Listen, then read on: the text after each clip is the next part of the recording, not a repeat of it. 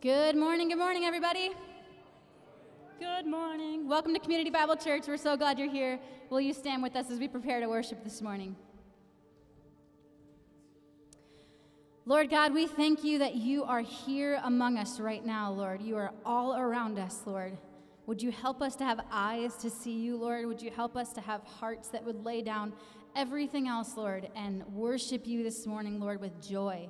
God, we know that joy is not something that has to do with our circumstance. It has to do with the passion that you have given us and the love and unconditional love that you have given us. So, Lord, we lift our voices to you this morning. We lift our hands to you. We worship you with all that we are. In your name we pray. Amen.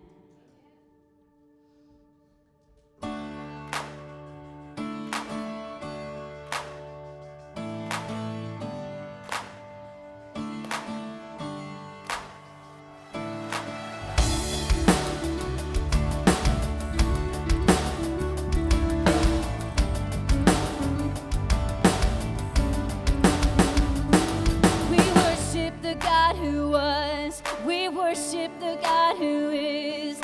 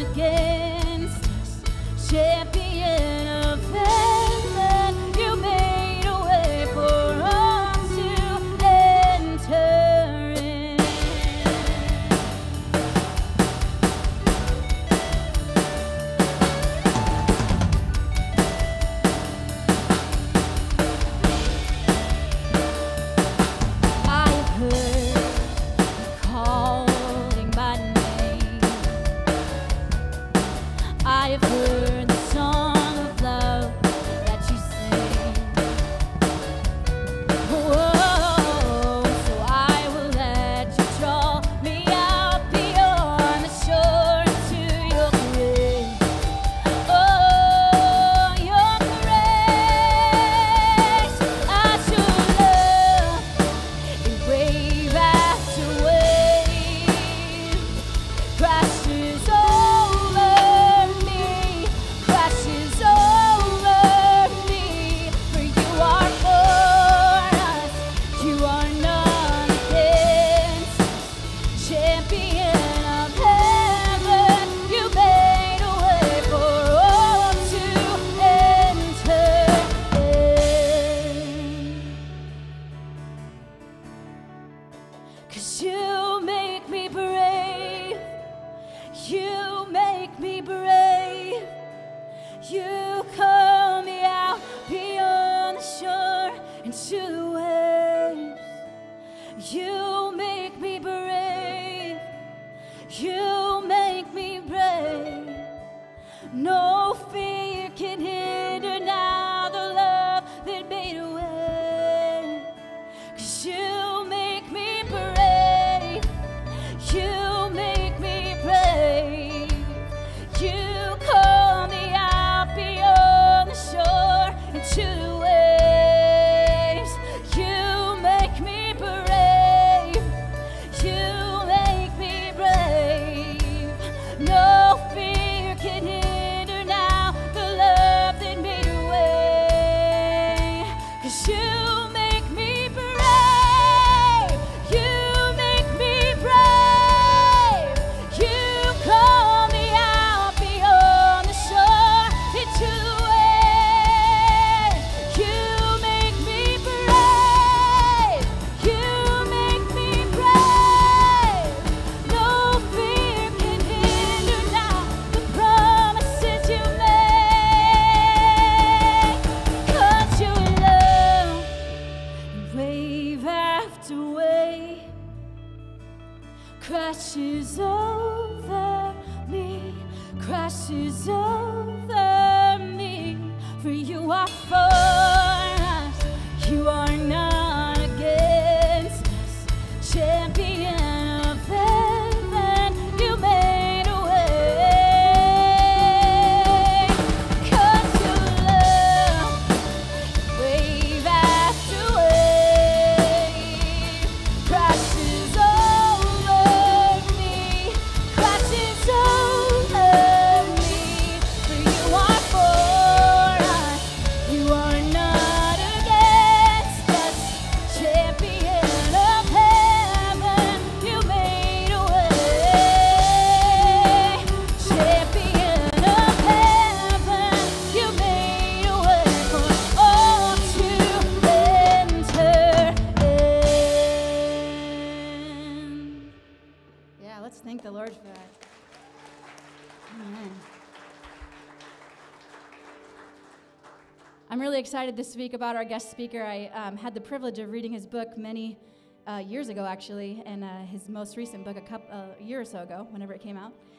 And I was so inspired when I read this book about how blind we are to the world around us, how we can be so caught in our phones that we miss so many moments that God has for us. And when I read that book, I was continually like finding myself in these amazing God moments where I was like, wow, when we actually open ourselves up to realizing what God is doing around us, the way that he allows us to work in his, in the ways of the things that he's doing, it blows my mind. And of course, it's been a couple of years, so I kind of, you get passionate about something, and then time goes by and you forget. But as he was coming, I was remembering all those things, and so even this week, I was starting to be like, God, okay, use me, help me to see those around me. And there was at least 3 circumstances this week alone where God was like, hey, reach out to this person or do this thing, and I was kind of blown away by how God was faithful. And 2 of them were really easy things, and one of them was like a really hard thing. And I was like, God, I don't want to do this. I don't want to do this. And God just kind of reminded me about the fear that we experience as actually being that spiritual warfare that holds us back from engaging in what God does. And when I did this one thing that I really didn't want to do, it ended up being the most fruitful and amazing thing that I've done. And I was like just so in awe of God.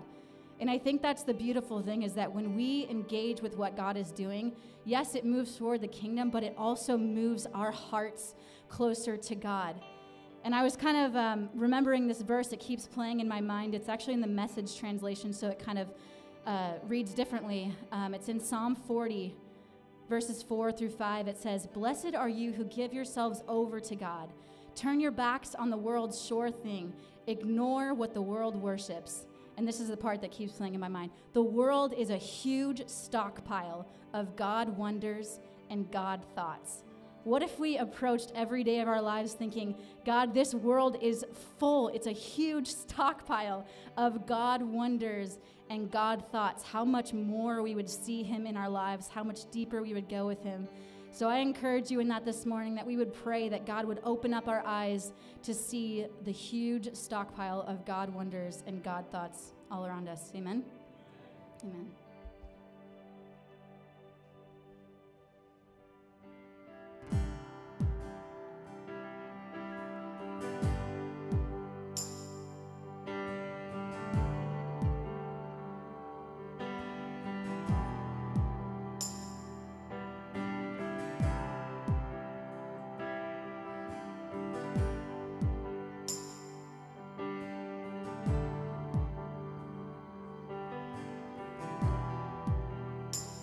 You are here, moving in our midst.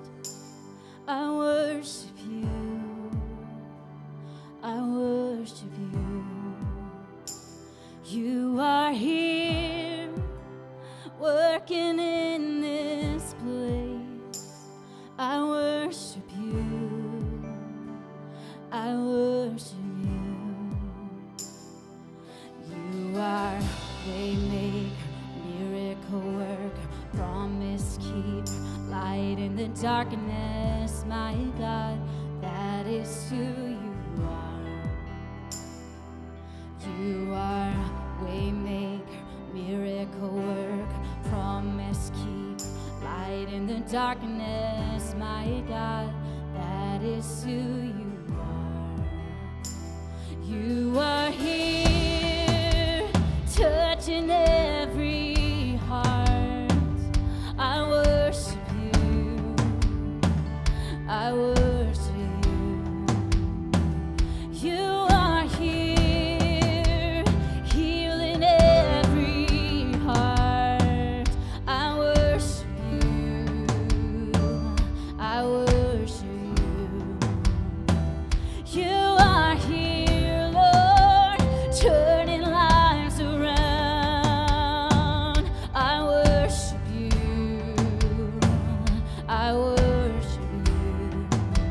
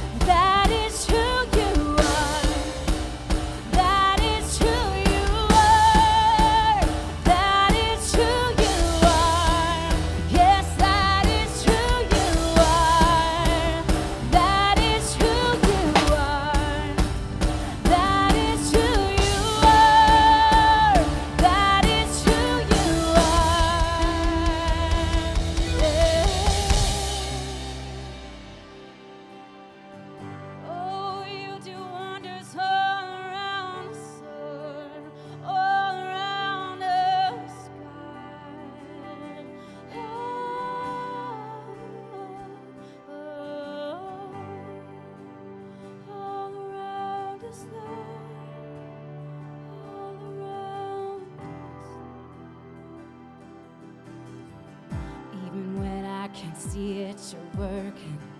Even when I can't feel it, you're working. You never stop working. You never stop, you never stop. Even when I can't see it, you're working. Even when I can't feel it, you're working. You never stop working. You never stop, you never stop. Even when I can't see it, you're working. Even when I can't feel it, you're working. You never stop working. You never stop working. Even when I can't see it, you're working. Even when I can't feel it, you're working. You never stop working. You never stop. You are waymaker, miracle worker, promise keeper, light in the darkness. My God, that is who you are.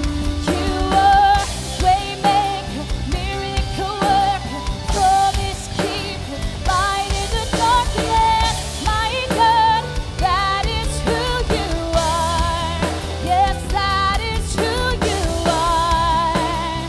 That is who you are. That is who you are. That is who you are. Yes, that is who you are. That is who you are. That is who you are. That is who you are. Let's proclaim this together. Waymaker, miracle worker, promise keeper, light in the darkness. My God, that is who you are. You are waymaker, miracle worker, promise keeper, light in the darkness. My God, that is who you are. God, this morning we acknowledge that you are working all the time, Lord. There's not a moment in this world that you just step back and kind of just watch, Lord. You are working and moving all around us. For each one of us, every day, everywhere we go, you are moving and working, and yet sometimes, Lord, so often we just miss it.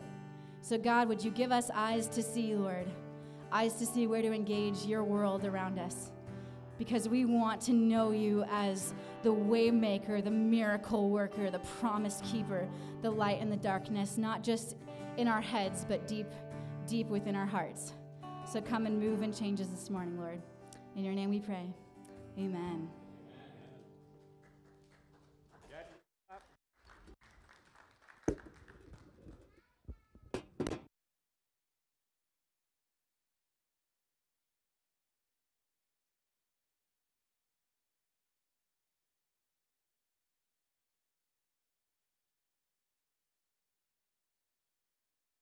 The fact that this Thursday, 14 other guys and I are going up to Hume Lake for men's retreat, and I have a number of guys that are joining us that do not have the means to pay either part or even all of their way. So if any of you want to help toward that, you can write a check today to Community Bible Church, and in the memo just put men's retreat, and that money will go toward that.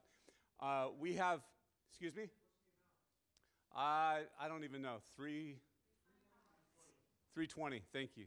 That's what I was going to say, but it didn't seem right. 320, and that's transportation, everything, meals, lodging. So, yeah, appreciate that. We have the amazing opportunity today to have Ryan Montague. He first came on my radar like probably about a year ago when Jeff Sponseller gave me a book, one of Ryan's first books, or possibly his first book, Divine Opportunity, that we have mentioned a ton in sermons, and what Brittany's been talking about, just being aware of everyday moments in our life, of what God's doing and how we can be a part of that. And he's got another book out now, too, that he's going to talk about this morning. And I asked him to bring his books this morning so you can get a copy. And they'll be available tonight when he comes back at 6. Tonight's going to be a whole nother thing, diving in deeper and question and answer time, and just a great interactive time. If you're doing sermon-based small groups, I didn't make a study guide this week because both books at the end of each chapter have amazing questions that you can use in your small group. much better than anything I could write. So use those, get a copy of those. If you can't afford one, we as a church can help you with that. But let's welcome Dr. Ryan up to speak to us today. Hey. Thank you. Thank you. All right, well, it's awesome to be here with you all, and just a real pleasure to also kind of finally be out here to share some time with Jeff and Denise Sponseller, who we've known for the last 9 years, and they hold a really dear place for my wife and I, and for our kids too, and so they've heard us talk about the Sponsellers as they have been, we've been renting from them for the last 9 years. And really, without them, we couldn't afford to live in California. And so the only reason we're still even here is because of them. Otherwise, we would have probably moved back like 5-6 years ago now at this point. So, and God has done crazy, crazy things since us being here and having been able to stay here. That's just been life-changing. So we're so grateful to actually be able to come out here and spend some time with them as well.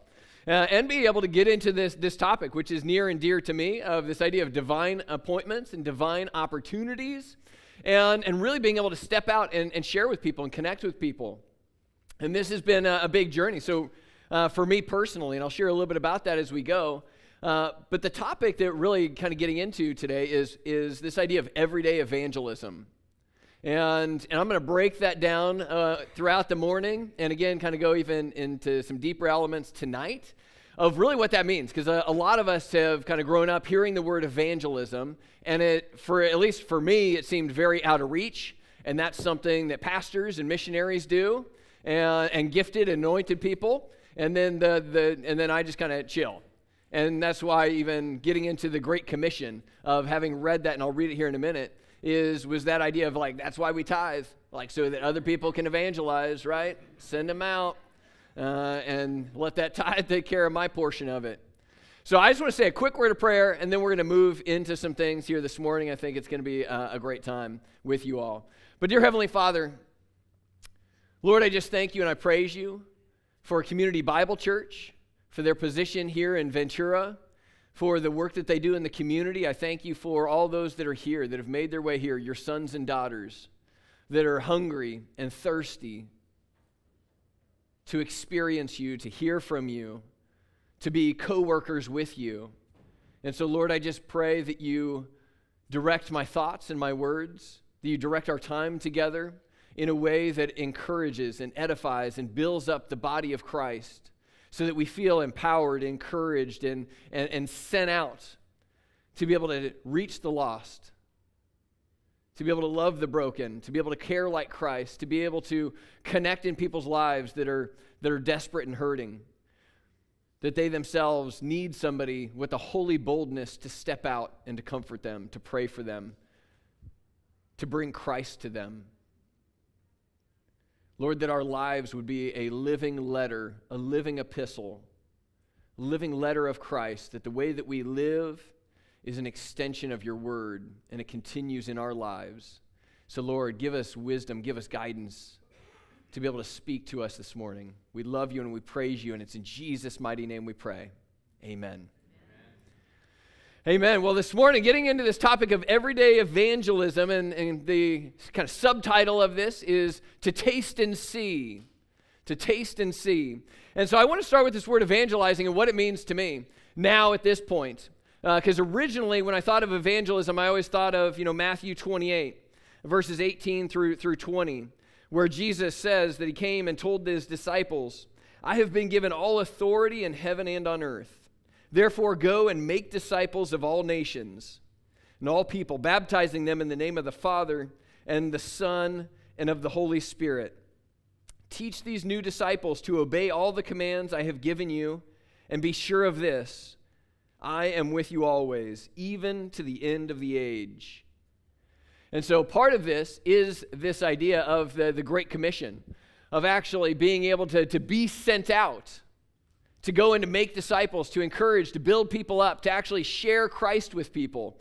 And I think I always read super quick over this promise that Jesus gives us, that he is always with us and will be with us to the end of the age. And that was kind of this verse, again, of thinking about more of the missionaries and the pastors and the others that would be sent out. until really thinking about this idea of evangelizing, which is really just simply advocating for something that you're excited and passionate about. So evangelizing is to just advocating for something that you're excited and passionate about. That's what it is. And then I realized we evangelize all the time for other things besides Christ. Like for a while, when I first moved to California, somebody took me to a BJ's restaurant and introduced me to the Pizookie.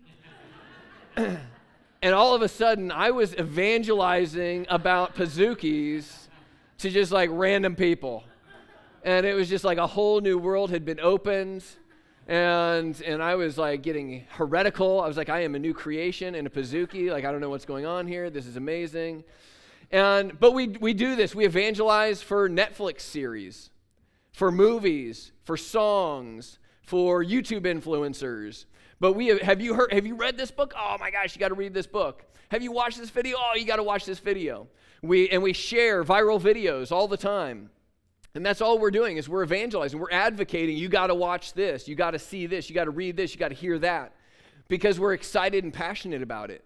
And so we do this all the time. We just don't do it for Jesus, because we've believed the lies of the enemy that it's going to be awkward, or it's not politically correct, or it's going to step on somebody's toes. And so we hold ourselves back. And so really this Matthew 28, this Great Commission, I think in a lot of ways, for a lot of people, myself included, it creates a conviction, because you know that you should be sharing Jesus with people, but you also kind of feel stuck and you don't really know where to start. And maybe you haven't even seen a model for what that can look like in 2021 or anytime relatively soon. And so you've got this Great Commission that's been placed on our lives. We do have a love relationship with Jesus, and a lot of us have the desire to want to share him with others, but we don't know where to start because, again, we lack models. We lack what this might look like in today's day and age. And so this is where the divine opportunities come in. And I've learned a lot from my father-in-law in this, because he's had amazing, incredible divine appointments throughout his life and his career as a pastor and Bible professor. And he helped to kind of paraphrase the Great Commission. And you can jot this down in your notes, which is, he just simply paraphrased it as, go and give opportunity for people to experience God. So the Great Commission, he just kind of paraphrased it as, go and give opportunity for people to experience God. And this idea that then came to me of really what it is that it's just being mindful of the people that are around you. And today I'm going to share plenty of stories that I've had where I've given people an opportunity to experience God at In-N-Out and Chick-fil-A and McDonald's and Starbucks and Jack in the Box. And I joke that I have a thriving fast food ministry. But really that's just where I was at and where I was spending time.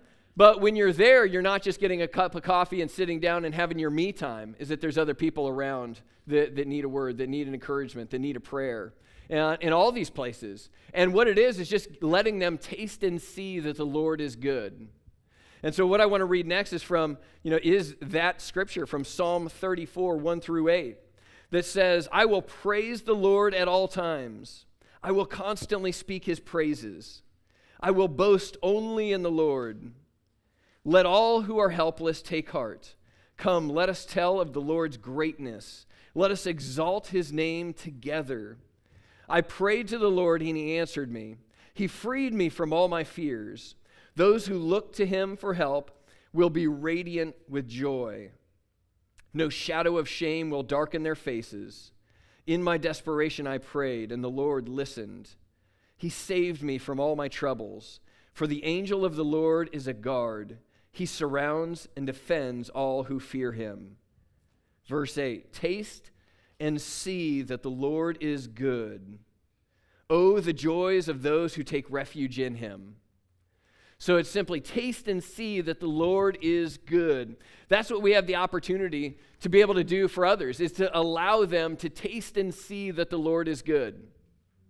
Whether that's just moving with compassion, with grace, with forgiveness, with gentleness, with prayer, whatever that might be, but we're allowing them to taste and see that the Lord is good. We're giving them an opportunity to experience God. We're shifting the conversation from a good conversation to a God conversation. And then that allows them, and a lot of the ways that I do that is just simply by praying for somebody. So if I'm talking to somebody, and again, they've just been talking about their lives, but I'm hearing a pain point or a stress point or something that's going on, at the end of it, it's just simply saying, hey, before we head our separate ways, like, can I just pray for you about that? And what that does is it switches it from a good conversation with a good guy to now they know they're having a godly conversation with a godly guy. And so it's that subtle shift, because before all of this, which my background is not this kind of stuff at all. I grew up, lukewarm Catholic, and really didn't really discover a relationship with Christ, a personal relationship with Christ, until I was 23 and I moved to Hollywood I grew up in Kansas City, Missouri. And then a friend introduced me to a true church there, and it began kind of this new adventure. And then began, through my father-in-law, hearing about divine appointments, and then realizing, like, wow, these are like crazy stories that I'm actually hearing from him, and knowing that these are truthful things. And then I had the opportunity to study them and write about them. And then really, even when the first book, the Divine Opportunity book, came out, I still really didn't have like any, noteworthy kind of divine appointments for myself. And then I just trusted the process. And I just kept stepping out and stepping out and stepping out, and then started to have experience after experience after experience, and to where now I have dozens and dozens and dozens of stories and experiences and encounters of just trusting the process and being willing to have the courage to take the risk. Because divine opportunities always happen after a little bit of a risk-taking. And I talk about it as having 20 seconds of courage. All you really need is 20 seconds of courage.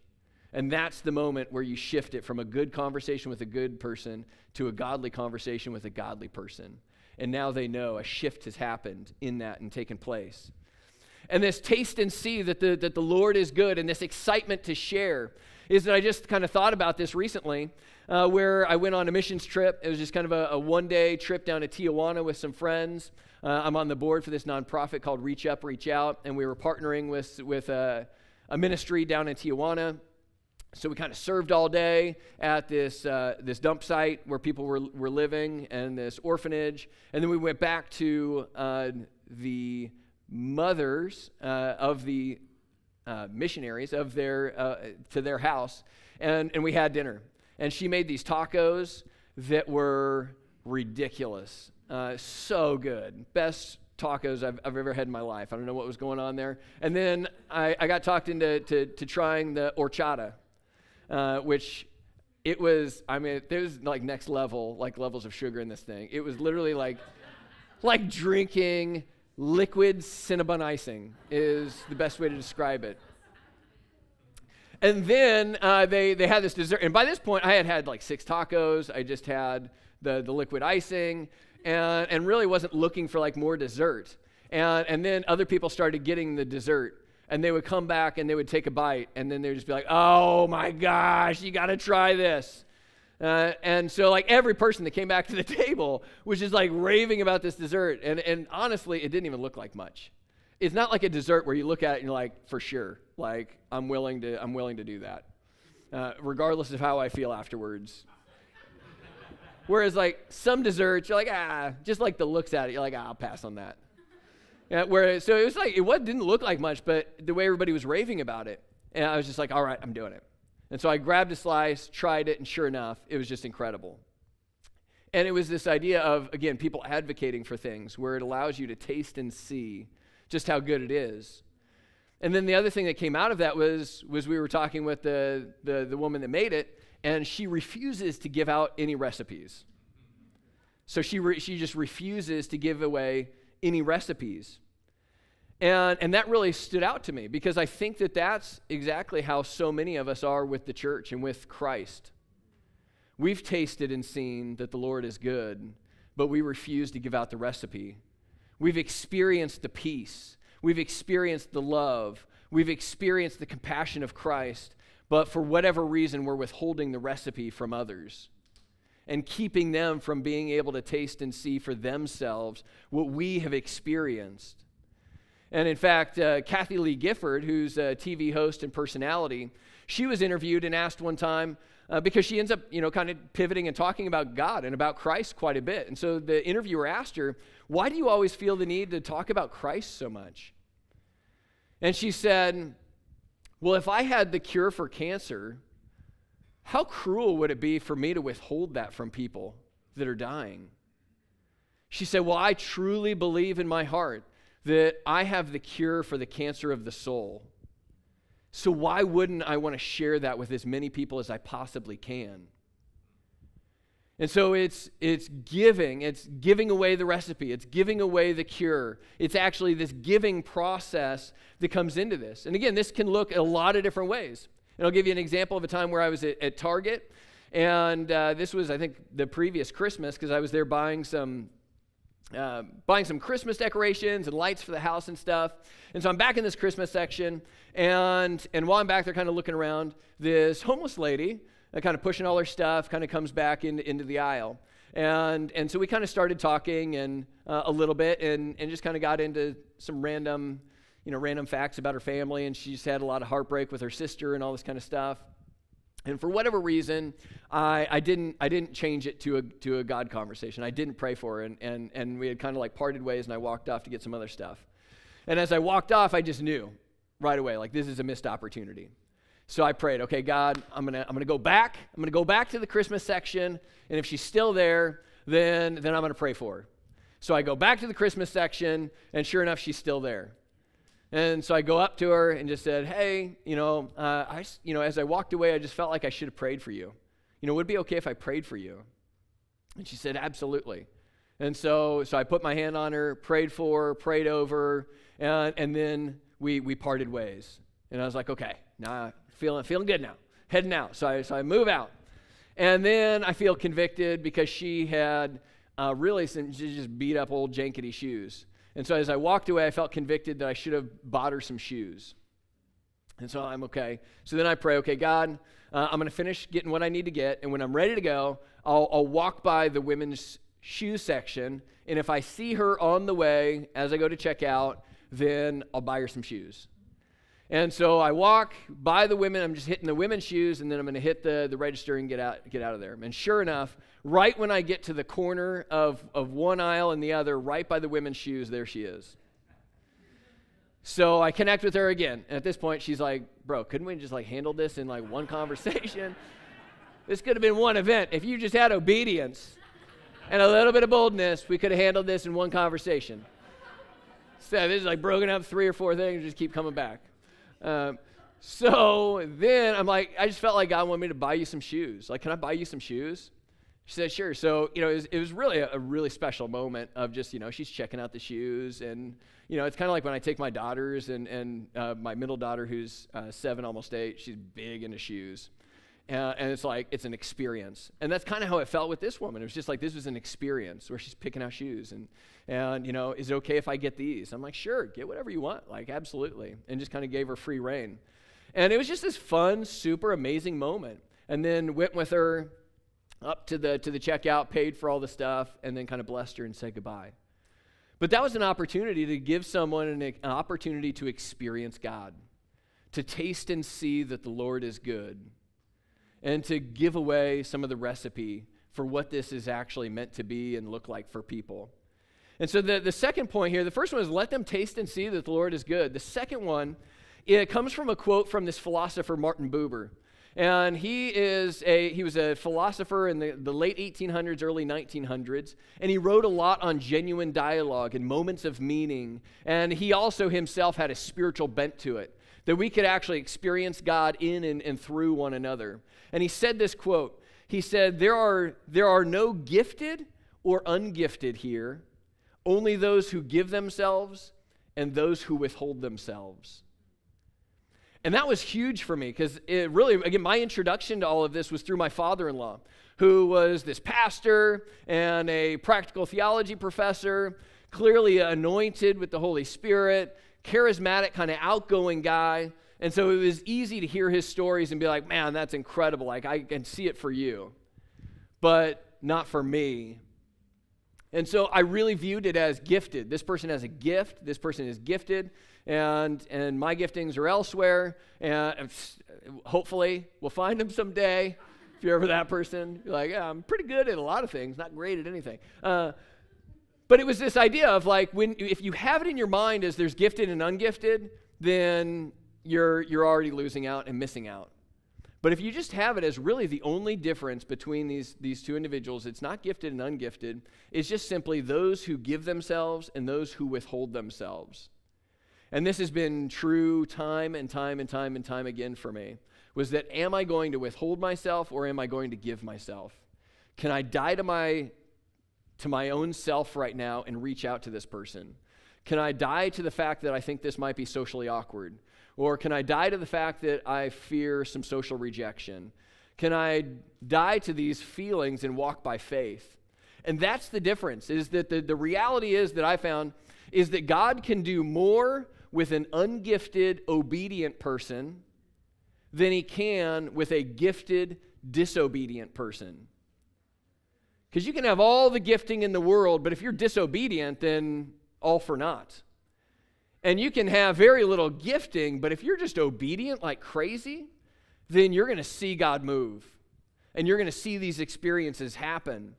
Because the fact of the matter is, if you've ever heard, has anybody heard of the 5 Love Languages by Gary Chapman? And so a lot of heads nodding. Gary Chapman wrote this book, The 5 Love Languages, which are helpful for people to recognize how one another experience love, whether it's quality time or acts of service or gift giving or words of affirmation or physical touch. And I realized as I was reading through the scripture, Jesus gives away his love language. Jesus says, those that love me obey my commands. Jesus' love language is obedience. So if we speak Jesus' love language of obedience, it's not about giftedness, it's about obedience. It's not about giftedness, it's about giving. And so this is where it opens things wide up for every single person in this room. Because even as, for myself, again, overcoming a lot of things. Never seeing this kind of stuff modeled as a kid. Being really kind of shy, and even though it doesn't look like that now, but even when my wife and I went back to Kansas City and we had dinner with one of my childhood friends that I'd known since I was 2, and he was describing me as a young kid. And so my friend Trey was describing me to my wife, and he literally described me as painfully shy. He was like, oh yeah, Ryan, he's just painfully shy. So it's overcoming all of that. So again, now that I've had the experiences that I've had, I feel like now people look to me the way I look to my father-in-law. And so now I can actually, remind people and tell people it's not about a giftedness. Is that I've overcome kind of like the shy, awkwardness of things to be able to step into this stuff. In fact, just an experience I had in the spring was that kind of some friends her dad was in hospice care. And her dad had kind of drank a lot and, abused his body, and his body was shutting down. And he had just kind of aged out of being able to have, I think, kidney transplant or liver transplant. And so they just had to put him in hospice care. And so at this point, he wasn't a believer. In fact, his wife was like a passionate, everyday kind of church goer, Catholic and Christian. And then her daughter, our friend, again, strong believer, engaged in the church, lots of influence around him, but he just didn't believe, and for his whole life. And so finally, when he gets into this hospice care, at one point he finally asked to talk to a chaplain. And so they reach out, nobody's available. And so then she reached out to me and said, because actually, and this is a crazy divine appointment, is that as he was moving out, they were actually giving away they had this like 46-inch, it was like, no, it's 65-inch television. And it was kind of a bigger rear projector thing, and so they were trying to get rid of this 65-inch television. So she gave it to us, and we set it up. We kind of cleared out our garage. We put it in our garage for this like little movie theater experience for our kids. And so we took on the TV. Then after we took the TV, 2 weeks later is when she reached out and said, hey, my dad says that he's open to talking to a chaplain. and to someone, but nobody's available. Would you be free to actually go out and just kind of talk with him? And I was like, sure. I'm like pumped up. I'm like ready to go. I'm like, yeah, let's do this. So I jump in the car. I finish up my classes that night, and I drive out there. And again, I'm like listening to my favorite like Christian music, Christmas. That's what I do. This is the secret. This is free. This is a free tip. Whenever I get ready for a divine appointment, I just put on Christmas music. Last Christmas, I gave you my heart. That's the one. No, I'm just kidding. So I put on this music, and I'm going out there. I'm getting all psyched up and praying. And then when I pull up, I remember that he asked for a chaplain. And then I'm like, oh, gosh, that's right. Like, it just dawns on me, like, people are trained for this. And then I'm like, now it's, like, too late to Google that. And so that's like your next thing. I just Google it real fast. What do chaplains do when they go to hospice care? Top 10 things. So I'm like, it's too late. And so I'm just like, all right, we'll just kind of see how it goes. So I go in there, and we just kind of get into the conversation. It's hard because, I've got this like heavy-duty mask on, and he's laying there and going through the whole thing. But we just start talking, and he begins to kind of open up about some of his hang-ups to the Christian faith and to belief and all this stuff. But he also starts opening up and talking about his wife, and just, it's finally hitting him. And he's like, you know what? The reality is I'm probably never going to leave this room. And it's just like, wow, that hit me too, like, being in that kind of position.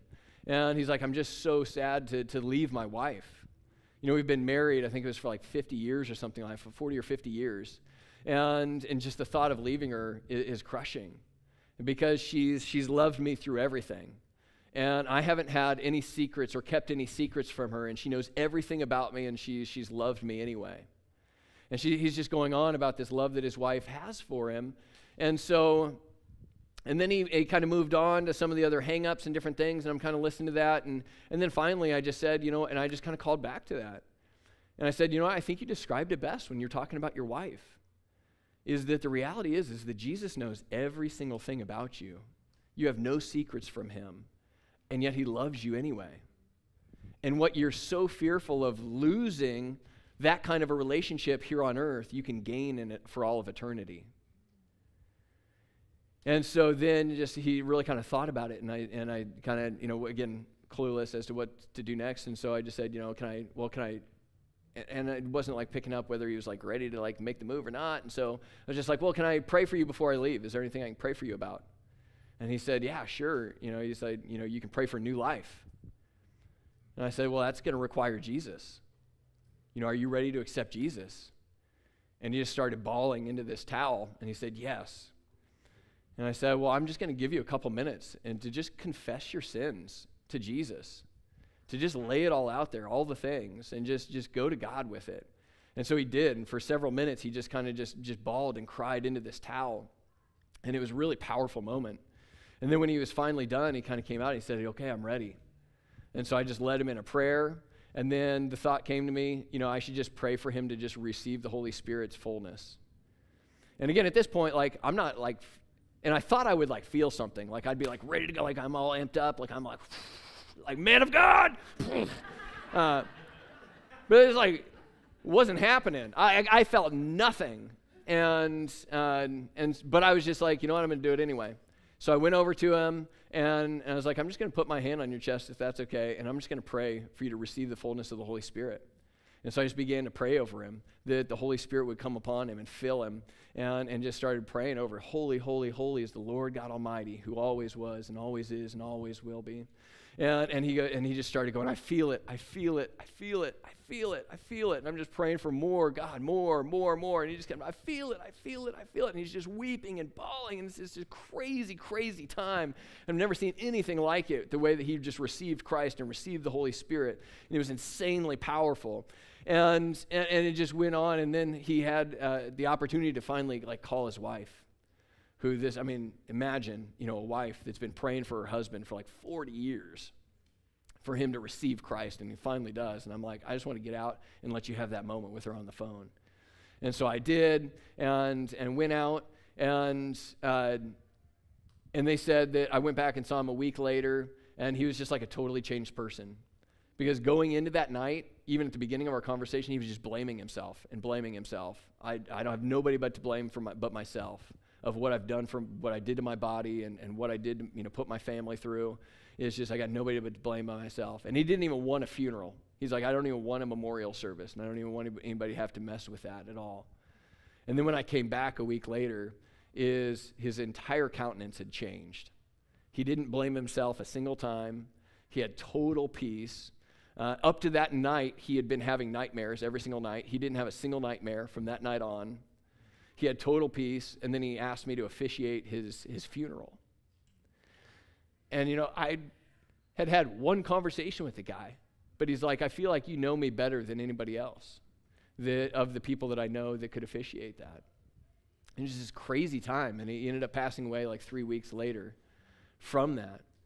But it was just growing in reading of the Word, becoming the Word, and growing in some holy boldness, and being willing to step out and just enter that 20 seconds of courage, and being able to just kind of kick back and say, okay, God, just speak to me, and just run with the thoughts that God gives us. Because there are no gifted or ungifted. It's just those who give themselves versus those who withhold themselves.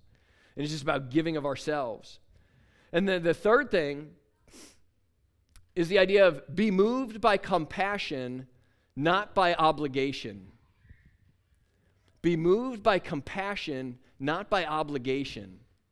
Is that when we look to the scriptures, so many times in the New Testament we hear and see that Jesus was moved by compassion for the group, for the blind men. He was moved by compassion. And there's a difference, because when you're trying to move because of obligation or duty, or because this is what, the guy was talking about, and now I feel like I got to do it. When you move by obligation, you're going to feel shame and condemnation when you don't. When you miss opportunities, when you fail to step out. If you're just trying to do it out of a sense of obligation, that's where the enemy wants to dump all this shame and condemnation on you. But when you're just moved by compassion, now you're free to just move out of love for people, because I want people to taste and see what I've tasted and seen. I want people to have the cure, whether that's just through a prayer or buying some shoes, or it's actually being able to present the gospel to somebody. It's all of those ways. It's just planting, watering, and God does the increase. And so planting, watering, and God does the increase. And obviously his wife had planted and planted and planted and planted and watered and watered and watered. And I just got the blessing of having to be the one there for the increase. And so this is a part of that experience, but it's being moved by compassion, not by obligation. Obligation, people will feel that. They will sense that. But they will also feel and sense when you're moved by compassion. And it's a different experience and a different exchange when you have that. In fact, just a couple of weeks ago, I was at Starbucks, and I was working, and I saw this guy, just kind of he was like hobbling in, and I think he had maybe like one crutch, but he was kind of hobbling in a lot of pain and barely walking up to the register, and he ordered a coffee, and then I saw him, and then the thought of like, I should pray for him, and I should pray for his healing. And then he, rather than sitting down, he walked outside, and he actually had a bicycle out there, and so I was, and again, I wish I could say like it just comes easy and you can just flip a switch and all of a sudden you're just like the bold, dynamic Christian all the time. But I was super hesitant, and so the thought came to me of almost like this thought from God, of God saying, if you knew for sure that I would heal him if you prayed for him, then would you go? I was like, well, of course. If I knew for sure you would heal him, like, of course I would go. And then God just said, then go. And so I got up and I went outside and it was just like, hey, man. And again, it's just being casual with people. It's not, here comes the man of God, like, just like kicking doors open. Like, look out. Give me that crutch. Like, just, not going to need that no more. Oh, man. Just like, not being weird about it, but it's just like, hey, man, like, what's going on? And, I just noticed your knee. And he's like, oh, yeah, man. He's like, I had a biking accident, motorcycle accident, like, years and years and years ago, and it busted up my knee. And now, like, there's no more cartilage left in my knee, and it's just like bone on bone, and it's just really painful and really hard to walk. And so I just kind of introduced myself and said, hey, I'm Ryan, he's Kevin, and we started kind of talking, and so I was like, hey, man, is it okay if I just pray for your knee? And he's like, sure, that's fine. And so I just kind of was like, is it okay if I put my hand on your knee? And he's like, yeah, that's fine. So I put my hand on his knee and just said, Lord, I just thank you for Kevin. I thank you for his life. And I thank you for everything you want to do through him. And so, Lord, I just pray for healing right now. Pain, get out in the mighty name of Jesus. And I said, amen.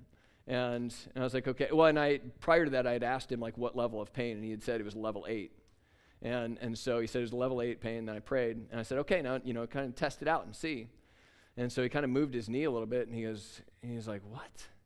He's like, that's so bizarre. He's like, that's so weird. And I was like, what? He's like, well, the pain's gone. And he goes, are you a healer? I was like, no, man, I'm a Christian. And he was just like, he's like, man, that's so crazy. That's so bizarre.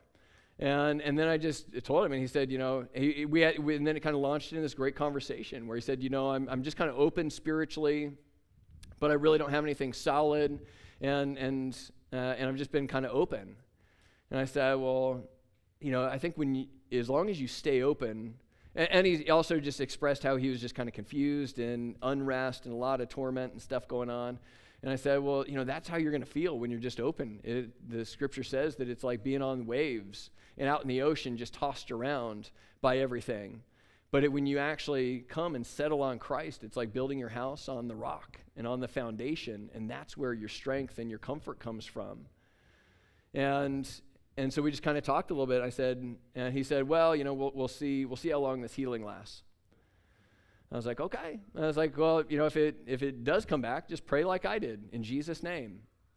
And he's like, okay. And so we just left and kind of left it at that. And I prayed for him and kind of parted ways. And that was that experience. Again, it's just taste and see that the Lord is good. Why does God want us to pray for people? So that they can taste and see. A lot of times it's just to pray for that person to experience peace and warmth or love, and you'd be amazed how many times that will happen. But it's tasting and seeing that the Lord is good so that then they have an experience to go out to and something beyond just an explanation of God. They get an experience with God. And so that's a powerful be moved by compassion, not by obligation. And then we've got participation leads to passion. So one of the things is that God wants you to know is that he wants you to participate. Is that even in 1 Corinthians chapter 3, it's 5 through 9, and it's Paul writing about himself and Apollos. And there's this, who is following who, Paul or Apollos, and he said, and Paul just says, some plant, some water, and God does the increase. Paul, myself, and Apollos, we're just co-workers with God. We're co-laborers with God. We just get the opportunity to participate with God, and God wants us to participate because participation leads to passion. When you actually start stepping out and experiencing these things, and some of you already have, and you've already experienced it for yourself, you know that so much more passion gets built up because there's a mutual encouragement that happens through that. And it makes the faith really come alive, and it becomes an adventure, and all of a sudden Christianity becomes fun. Like, how many people have ever described Christianity as fun? Like, nobody. If you did like one of those like Family Feud things where it's like top 10 things when people think about Christianity, fun, it's fun up there. Like, no. And it's like, why would you even suggest that? That's like the little clip where they make fun of the person because of their answer. Can you believe they said fun for Christianity? And it's like, what an idiot. But like, this is where Christianity becomes fun because you do get to encounter people. And this reminds, like, I grew up playing soccer. Both my wife and I played soccer into college. And I love playing soccer. Even today, being able to play soccer and coach my son's soccer team. And I love playing soccer. But I cannot stand to watch soccer. Like, watching soccer to me is just boring. But like, playing soccer is amazing. And that's the same way with church, I think, a lot. When you just come and you just observe and you just kind of watch, Like, yeah, there's a few exciting moments, just like there is with soccer, but overall it can become boring and it can become dull.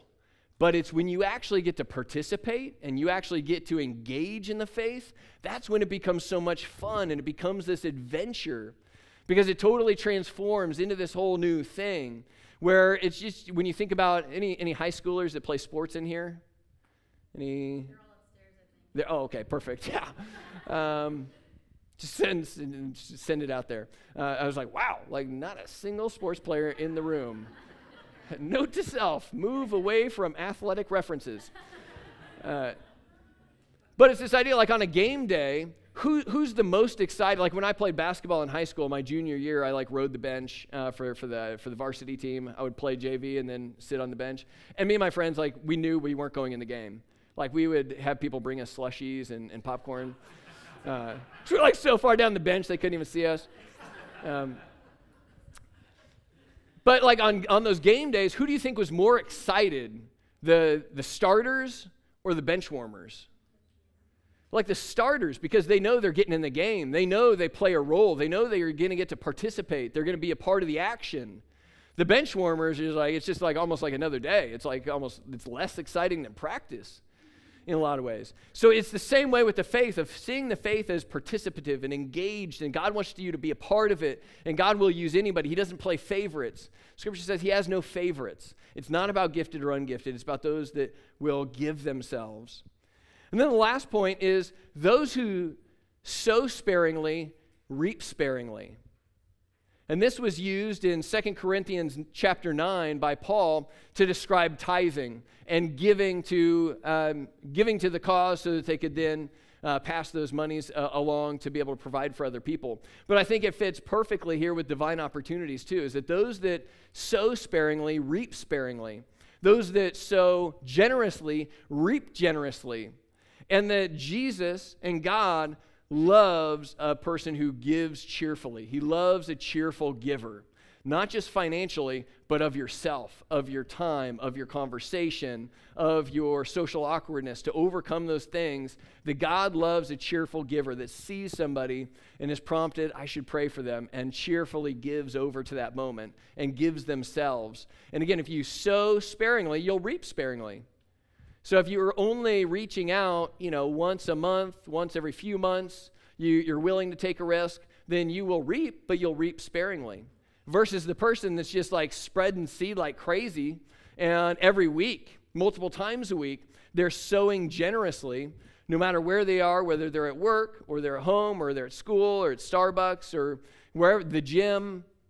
But they're just there, but also with an eye to see the unseen, to hear the unheard. And willing to say, hey, I noticed, you look like you got a problem with your ankle. Is it okay if I pray for you? Hey, when you mentioned you got a big test tomorrow and you're kind of stressed about it, is it okay if I pray for you? I know you got that big job interview coming up. Would it be okay if I prayed for you? And then you just start sowing generously, and then that's when you start to reap generously. Of course, the more seed that you throw, the more likely you are to have a harvest in that. And so even a couple weeks ago, it's been a few weeks ago, I was at our friend's nonprofit. They had a 5K called the Healed Ones for their son that had been through like stage 4 bone cancer. And so we had this 5K, and I was there to kind of pray for people. And so there was this lady at the end of the time after the 5K, and she was walking around kind of barefooted, and she was just like hobbling on her right foot. And she had tape around it, but she was just in obvious pain, and she was about to leave. And so I just kind of went up to her and introduced myself and said, hey, I just noticed, you look like you got something going on with your ankle. Like, is it okay if I pray for you before you leave? And she's like, yeah, sure, that's fine. I said, well, where's the pain? She said, the outside of the ankle. I said, what level of pain are you experiencing? She said 8. And I was like, okay, well, I'll pray for you. So I bent down, again, kind of like what I did with the other guy, I just prayed for it. And I was like, okay, test it out. And she goes, she immediately like turned. She's like, I'll test it on the way to the car. And she's just like, she was out. She was like done. Like she clearly was just like, I think she was more letting me pray because she was like, oh my gosh, that's adorable. Sure. like you're so cute. Go ahead and pray. And then she's like, I got to go. And so she was just like out of there. Like she did not expect to get healed whatsoever, had zero faith that prayer was going to do a single bit of thing. She was just ready to move on to the car. So she just hobbles off.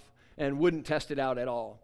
And I was like, oh man, like what a bummer, because I had just had a couple of these other experiences, so I was all excited, and I was like, man, what a bummer. So I kind of went and started and started putting some waters into the cooler and stuff, and doing some other things. I was kind of bent over, and then like 5 minutes later, I hear this lady say, hey, and I look up, and it's the lady that I prayed for her ankle, and she had sunglasses on, and she pointed under her sunglasses, and she goes, these are tears. I was like, what happened? She goes, the pain went away. And she's like, as we were walking to the car, all the pain just went away. And so she had made the trip back, which I was so grateful for. She had walked all the way back just to tell me. And I was like, praise God. And again, there was just this amazing moment of just overcoming the social awkwardness and the question of, well, what if nothing happens? And so we're going to get into all that and more kind of tonight of like, how do you approach some of those situations? How do you get over the question of what if nothing happens? And quite honestly, when I started and the first person got healed, it was at like a West Covina mall, like I was more surprised than they were. They're like, the pain's gone. I'm like, stop it. Like, what? Don't you lie to me. Like, it's still there. Yeah. It's like I was just as surprised as they were.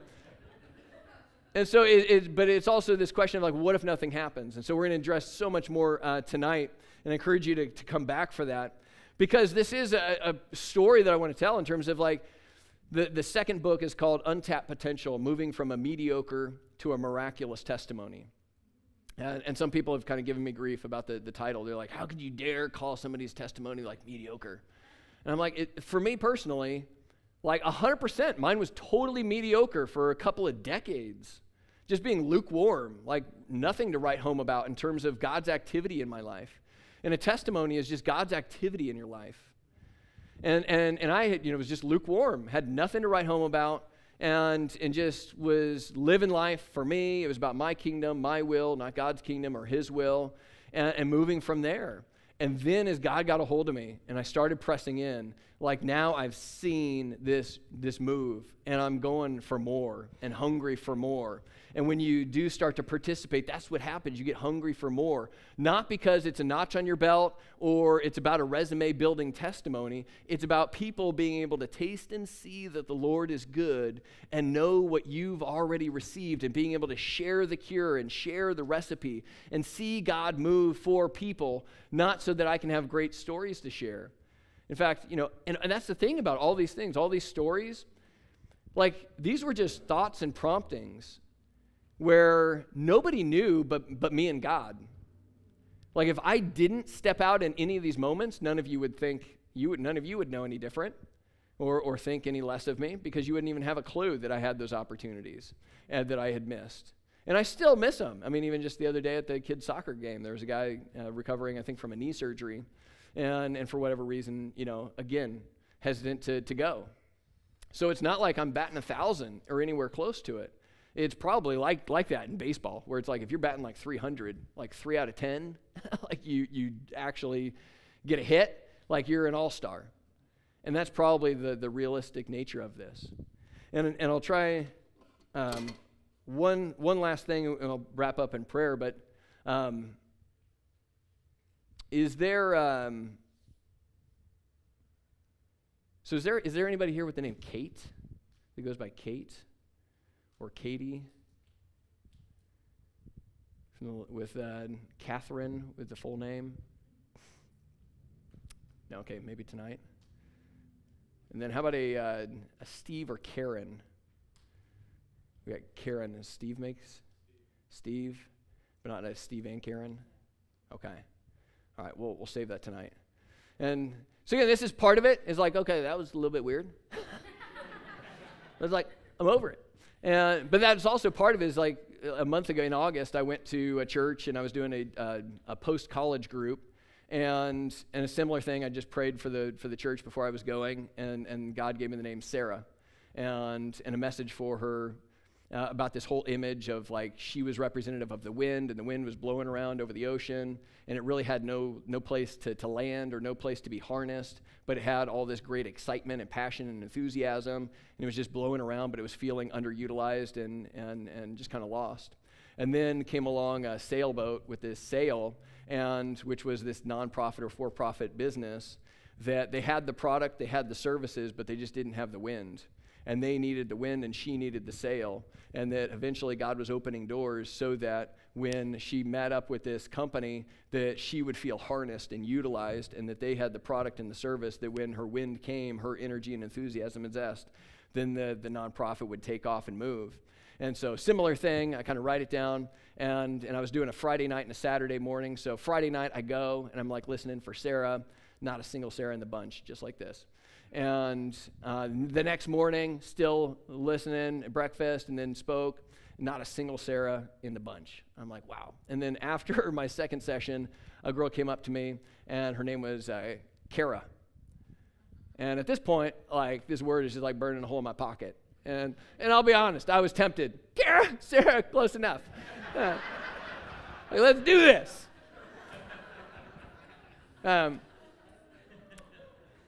But also, I had kind of like a word about the dad's name, and to ask about the dad's name. And so I asked about the dad's name, and she's like, yeah, my dad's name is Bernie Weber. And I was like, yep, that's not it. Hard no on Bernie Weber. But then I was like, but then we went upstairs, and the pastor was doing a session, and I was like, but that name does sound familiar. And so I looked it up, and sure enough, I had like a whole email. I actually knew Bernie Weber. And in that conversation, she had talked about how her dad had passed away over the quarantine. And so she had just opened up and shared about her dad and his passing. And then I realized, like, oh my gosh, I totally knew that guy, because I had done their men's retreat like 3 years earlier. And while I was at their men's retreat, Bernie Weber, I had become really fond of and really, really close with. In fact, he looked just like this gentleman here with the white beard. And so we had exchanged, we had a couple conversations afterwards, emails, and so I looked him up, and I had all these emails from Bernie Weber, and I was like, oh my gosh, like, that's why, I was supposed to ask about the dad. And then I ended up having a divine appointment with her at lunch. And then, still no Sarah, so I'm talking with the pastor. He did his breakout session, sent the women over here, men over there, they're doing their thing. And we're just kind of talking, hanging out, and then this girl walks in super late. She missed both Friday night, she missed Saturday morning, the whole thing. She walks in crazy late. And the pastor goes, oh my gosh, I'm glad you finally were able to make it, Sarah. And I'm like, stop it! And so I shared this whole thing with her. I was like, does that make any sense to you? And she's like, yeah, 100%. She's like, I'm so glad you shared that with me. She's like, I can't even put into words how much that means to me. And we just had this incredible moment and prayed over her. And so that's, again, where it's like, was this a little bit awkward? Sure. But also, you just never know what God's up to. And so this evening, I encourage you, come back, bring some friends, because I'm going to share more stories where, again, I thought one thing was happening, God did something totally, totally different and unexpected. And also times where I've failed and times where I've succeeded. But to encourage you, build you up, show you kind of practically, again, how I pray for people, and give you some models that I've been able to glean from other models of mine, and really be able to build you up to send you out. And I want to leave you with this. So this is your task for this afternoon, is that when you go to lunch, if you go to lunch somewhere to eat after this is what I want you to do, is that when you go to lunch, if you got a waiter or waitress and you order all your food, kind of do your thing, they'll come and they'll bring your food. Eventually, that's why am I describing how lunch works? They bring your food. I mean, that'd be a terrible restaurant if they didn't. But they come back, and usually they drop off all the food, and they say, is there anything else I can get you? Or anything else we can do for you? And so what I want you to say is, well, actually, we were just about to pray before we eat. Is there anything we can pray for you about? So 20 seconds of courage. Hey, go and maybe let people know, because sometimes people want to pray over the appetizer, and I'm like, now I got to be awkward, and we got to pray again over the meal, because the appetizer doesn't really have the same kind of moment there. So if you can hold out your prayer, God will forgive you. If you wait till the meal, you can eat your apps. But just simply say, hey, is there anything else we can get you? Yeah, actually, we were just about to pray before we eat. Is there anything we can pray for you about? And then give them a second, because sometimes people go, quicker into it. Others really want to test and see if you're legit or not. And just kind of let it hang. And then I promise you, 9 times out of 10 or more than that, people will say something. Health, school, finance, whatever it is. And if you feel open to it, say, you know, if they give you something general like that, is there anything more specific about that we can pray for you about? And if they do, don't, you know, kind of leave it open, be flexible. But just simply, we're about to pray before we eat. Is there anything we can pray for you about? And let it hang. And then it's just easy enough to say, you know what, would it be okay if we just prayed for you right now real quick? It'll take 10, 20 seconds. Again, it doesn't have to be a long, long prayer. 10 seconds. And just pray over them real quick. Lord, we thank you for, you know, whoever it is. We thank you for what you're doing in their life. We pray over this in their life. God, we just thank you that we've had this moment with them. And we pray and we bless them in Jesus' mighty name. Boom. Thank you, and then let it go. And then if you have the means, tip them 50%. So don't just bless them, you know, with a prayer, but bless them financially too. And let them know Jesus loves you. You can write a little note on the receipt. Jesus loves you. And bless them with a nice healthy tip. And again, it's just sowing seed everywhere you go. Sowing seed, sowing seed, sowing seed, and see what God does. Because you'd be amazed how many times people will tell you, you know what, this is the highlight of my day. You know what, this is the highlight of my shift. You know what, I really needed this. I've been doing it at Chick-fil-A and In-N-Out in the drive-thru, and I've had people say, you know what, this is actually my first shift back since my grandmother passed away. Had another guy say, you know what, actually just yesterday I found out that one of my good friends, my buddies, died in a car accident on his way back from Vegas. Another girl, you know what, I just had to break up with my boyfriend because I found out that he was cheating on me. And so there's all these sorts of moments, and sometimes, again, it's just, you know, prayer, you know, health, general stuff, but you never know when somebody wants to open up and share, and you have that opportunity. So, Lord, Heavenly Father, we thank you, God. We thank you for this morning. We thank you for your Holy Spirit movement. We love you so much, and we just want other people to taste and see that the Lord is good. We just want other people to be able to receive the recipe for inner peace. We want them to receive the cure for cancer of the soul.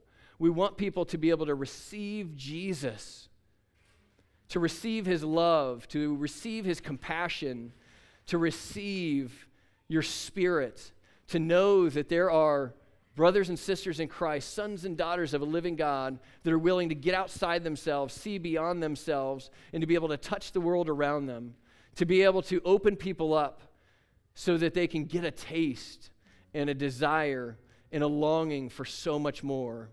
Lord, I just pray that everyone here feels encouraged to be able to come back this evening, to cancel plans if they need to and if they can, to invite friends or invite neighbors that need to taste and see that the Lord is good, that this evening can be a powerful time of, again, teaching and testimony and even being able to hear from some of these lunch story experiences and to be able to receive some practical guidance, to be able to ask questions, to be able to receive prayers of healing, that we can just prepare our hearts for this evening, for this afternoon, for this entire day and this entire week ahead, Lord, that this church would be open to sharing testimonies every week, a testimony, who stepped out.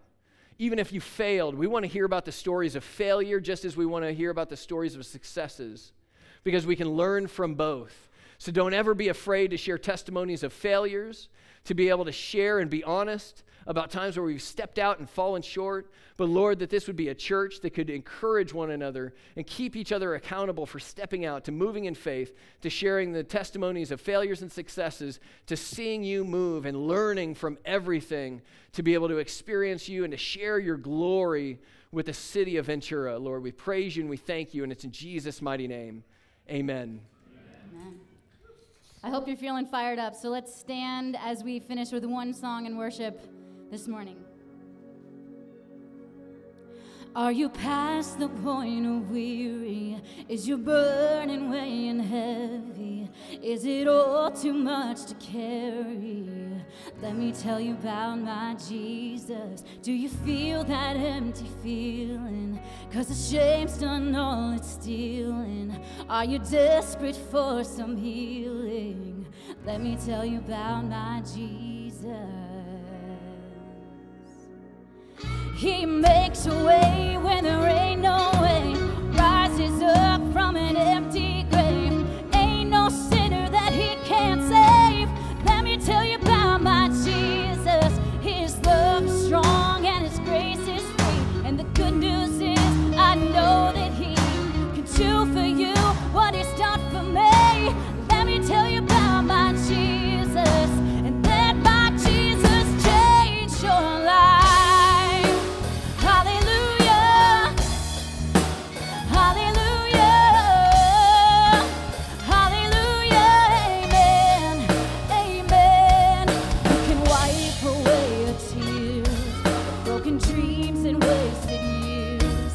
tell them all to disappear. Oh, let me tell you about my Jesus and all the wrong turns that you would go and undo if you could. You could work it off for your good. Oh, let me tell you about my Jesus. He makes a way where there ain't no way. Rises up from an empty grave. Ain't no sinner that he can't save. Let me tell you about my Jesus. His love is strong and his grace is free. And the good news is I know that he can do for you what he's done for me. Let me tell you about my Jesus. Let my Jesus change your life. Hallelujah. Hallelujah. Hallelujah. Amen. Amen. Hallelujah. Hallelujah. Hallelujah. Amen. Amen. Take my cross to Calvary, pay the price for all my guilty. Who would care that much about me? Let me tell you about my Jesus. Oh, he makes a way when there ain't no way. Rises up from an empty grave. Ain't no sinner that he can't save. Let me tell you about my Jesus. His love is strong and his grace is free. And the good news is I know that he can do for you what he's done for me. Let me tell you about my Jesus. He makes a way. He makes a way where there ain't no way. Rises up from an empty grave. Ain't no sinner that he can't save. Let me tell you about my Jesus. His love is strong and his grace is free. And the good news is I know that he can do for you what he's done for me. Let me tell you about my Jesus. And let my Jesus change your life. Hallelujah. Hallelujah. Hallelujah. Amen. Amen. Hallelujah. Hallelujah. Hallelujah. Let my Jesus change your life. Amen. We will see you all back here tonight. Make sure you bring Karen and Steve if you know them. All right. See you tonight at 6 p.m. And Kate.